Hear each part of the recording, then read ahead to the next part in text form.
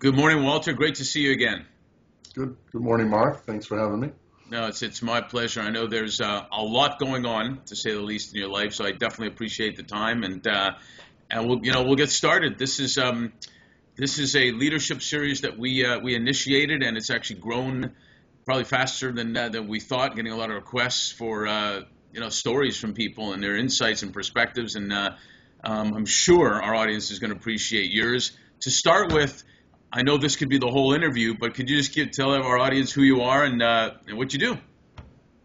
I'm Walter O'Brien. I'm the CEO of a company called Scorpion Computer Services, and we're a global think tank that makes funded wishes come true. So my background was as a hacker and then got into artificial intelligence and computer science for everything from billionaires to Fortune 500s to the military.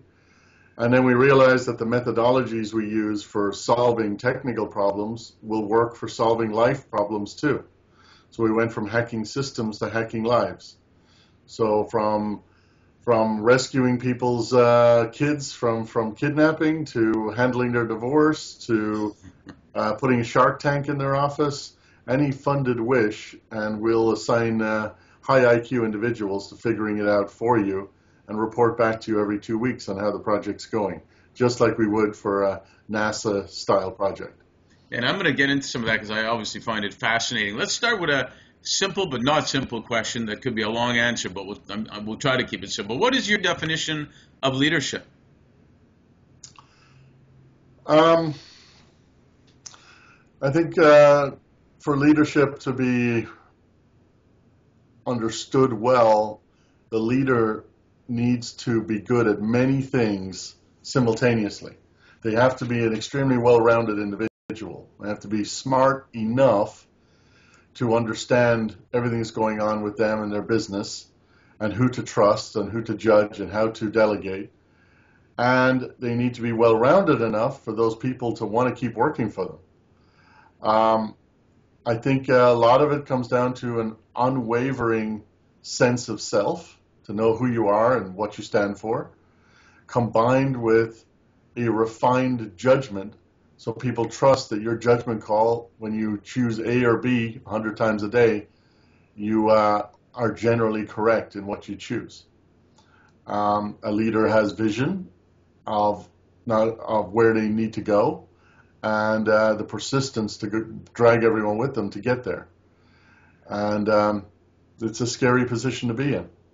Well, with that said, you obviously have a unique background, and get the plug in. You're going to be highlighted, obviously, on what looks like a super exciting show called Scorpion come September. So congratulations on that.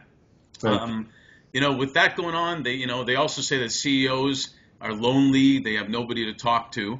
You're a CEO of your own company. You lead other leaders and other prodigies. You work on projects. Some of them you can't even tell us what they are. How do you handle that type of leadership? Well, I guess I've always considered the folks that I work with as my true colleagues. So I do talk to them. I talk to them openly, and I communicate in a very honest, straightforward manner in terms of what's going on, what we need to deal with, and what the odds are, how sure I am of whether I'm right or wrong on each area. Sometimes it's a coin toss, and everyone knows that, and we try it together anyway. And it's kind of like, here's my idea. Unless anyone has any better idea, here's what we're going to do. And speak now or forever hold your peace. And over time, people just trust my judgment. The other aspect of that is I have formed an extelligence group over the last 4 years, which is kind of like, it's also known as a mastermind group. It's learning to think with other people's brains instead of your own, and effectively having a tree house of people that you can reach out to whose brains are wired differently than yours. And that's the only mentor I could find that I don't feel like I would surpass within 6 months.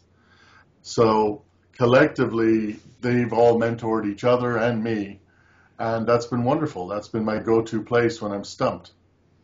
So I think for CEOs, if they're lonely and they don't have mentors or advice, they really just need to reach out for it. Either form your own group or join someone else's, but there are CEO clubs out there that can be very helpful. Well, you've kind of described how to create a winning culture, especially with exceptionally smart people around you. And I compare a lot of things to sports. I always say that the head coach always hires people that can take his position, if you will, that type of thing.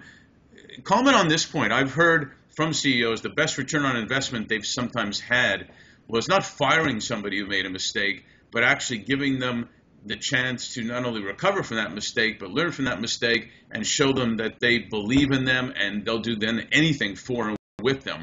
What do you think about that? I think it's dangerous. I think it depends on the kind of role you're in. If people's lives are at stake, you've got to carefully monitor who you trust and how many mistakes they're capable of. Human error is about 3% for a working professional.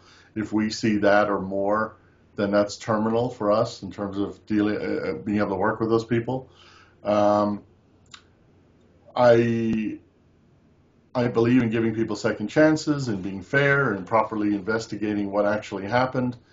But there are some people who are happy-go-lucky, loyal puppies who just consistently make mistakes. Right. And as much as you may like them, you shouldn't be driving your business based on emotional decisions. If what you do is critical or important. Well, that totally makes sense because that's actually de-rewarding the ones that aren't. So I can totally appreciate you don't want that. To dilute the pool, and you want to set the bar pretty high. So I guess I walked the middle of the road on that one. As someone who takes on and leads critical projects globally, how is it? Is it difficult engaging with business and even maybe government leaders where they don't feel intimidated? They usually feel that they're the leader.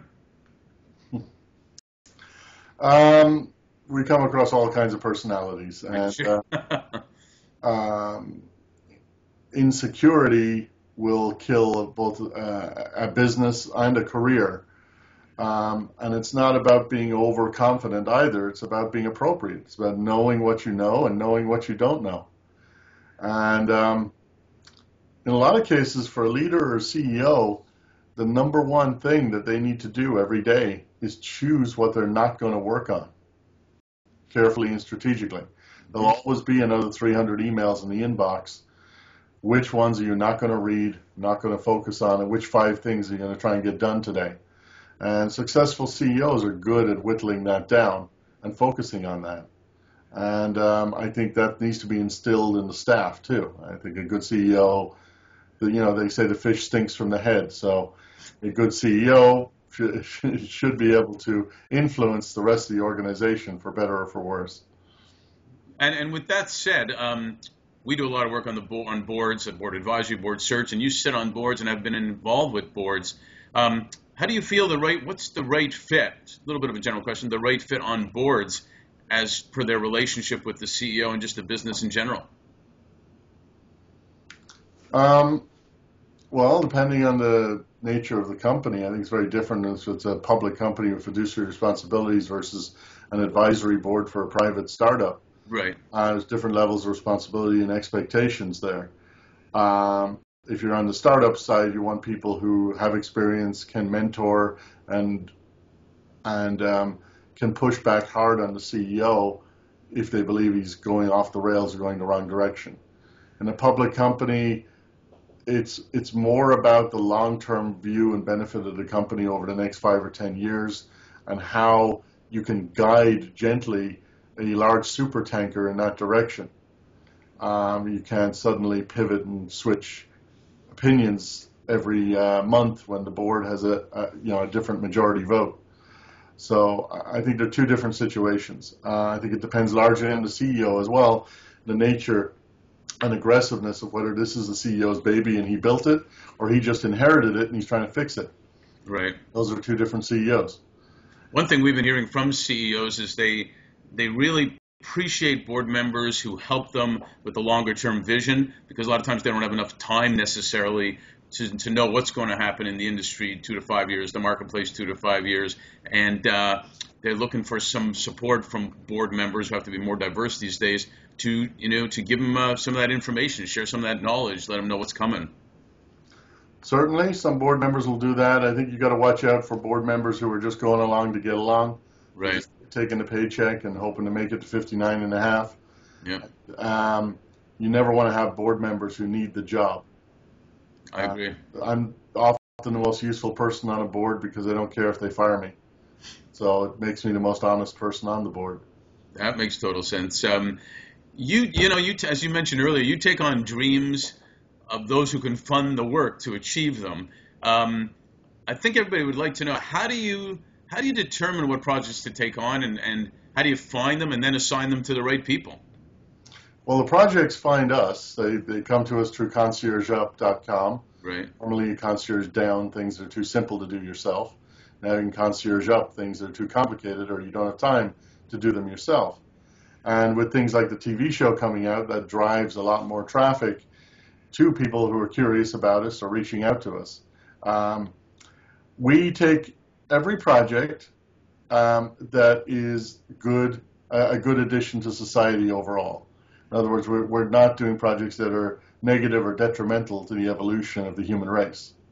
But as long as they contribute back to society in some way, or it's just that doesn't mean they're all charities. You may have just a business idea for a product that you want to market and sell well and get funded, but then you're generating cash, improving the economy, paying taxes, and hiring people.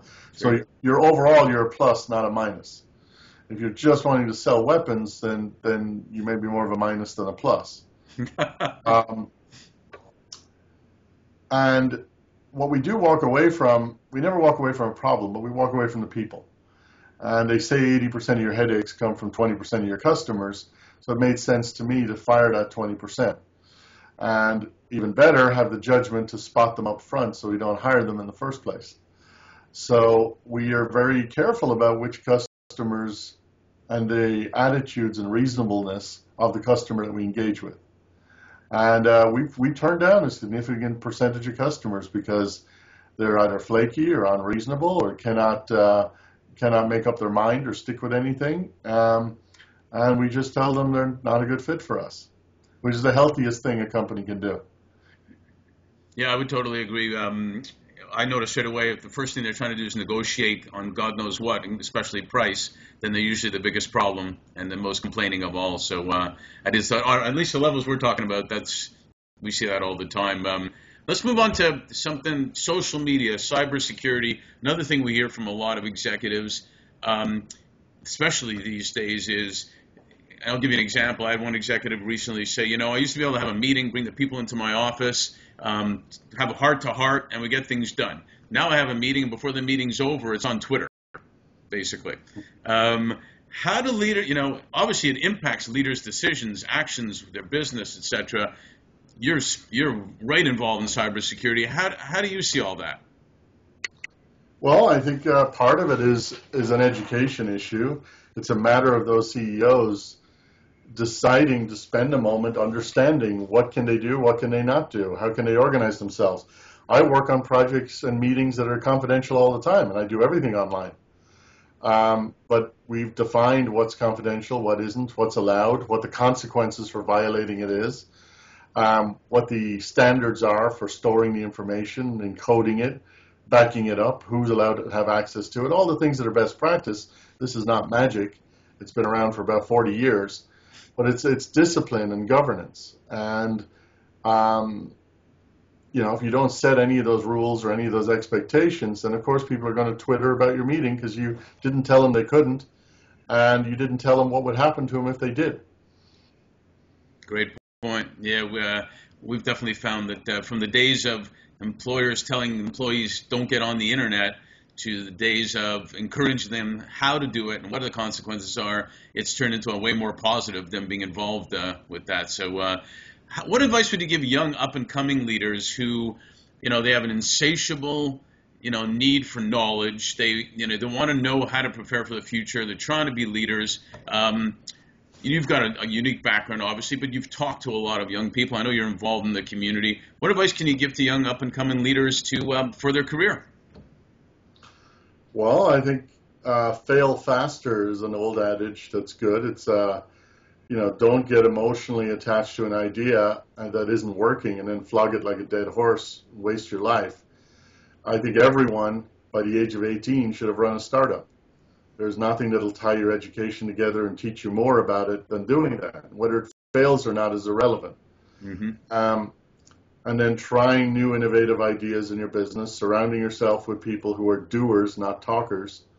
And then even if you're doing a new idea, a new marketing ploy, a new brand, a new concept every other week, and then you define failure. Say, look, if I don't get 20% uplift in my sales in the next 6 months, then this thing isn't working, and I got to try something else. If you don't define failure, you just keep doing it forever, and you can't improve what you can't measure, so you don't know if it's working or not. So at the beginning, define failure. And if you're going to do a startup, at the beginning, define your exit. Am I going IPO? Am I going to sell this thing? Am I looking for an acquisition? Do I want to get in the face of someone like Apple so they have to buy me? What's my strategy? And know that before you go to your first investor, because if you don't, he'll ask you. So I think it's start with the end in mind. Yeah, I think that's great points. I think I find a lot of startups, young companies, people do get attached emotionally to their product or whatever, and it's hard for them to let go, which can cost a lot of money and time. So what's been your most challenging leadership business experience? Or are there multiples? Well, I have to pick one.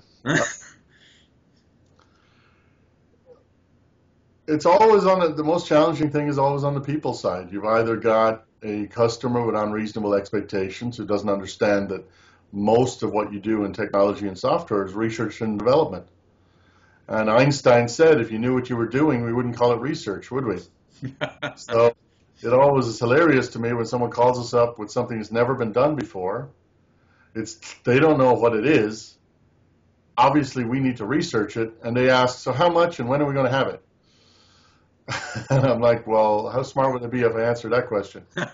So I think the challenge with people is oftentimes trying to keep them from their emotional states and what's going on in their life from affecting their work, being able to appropriately separate that, so that the project doesn't suffer because a bunch of humans all have different things going on, from alcoholism to birthday parties to divorces at any one given time if your project's big enough.